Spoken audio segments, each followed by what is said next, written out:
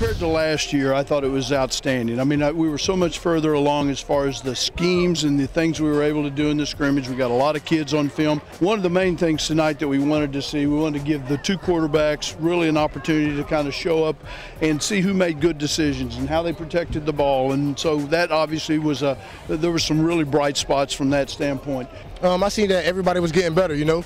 We took it play at a time, and I can see the team's improvement from the beginning of the swing to now. You know, I think tonight, each side of the ball we came out, and the main focus was to come out here and show the coaches that we didn't take no days off. We were ready to come back out here and just show them what we were capable of and just improve on last year. As a team, we came together and basically we learned each other's strengths and weaknesses. This was an evaluation test, and the guys who we put in position to go out there and show what they can do, they did a great job, you know, putting themselves on that pedestal and performing.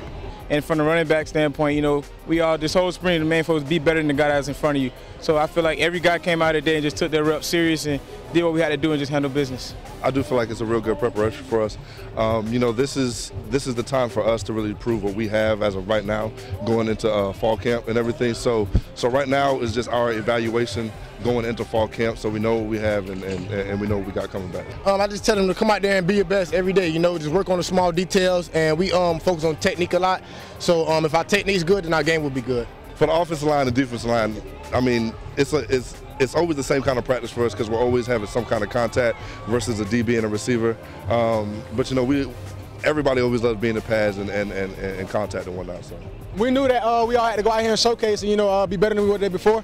So that was, you know, basically our motive. Coach Davis is a wonderful coach. We sit down in meetings with him and we just ask him, like, what was it like coaching all those running backs, and how can we be like them or even better than them, just so we can lead this team in the right direction and be the best we can be.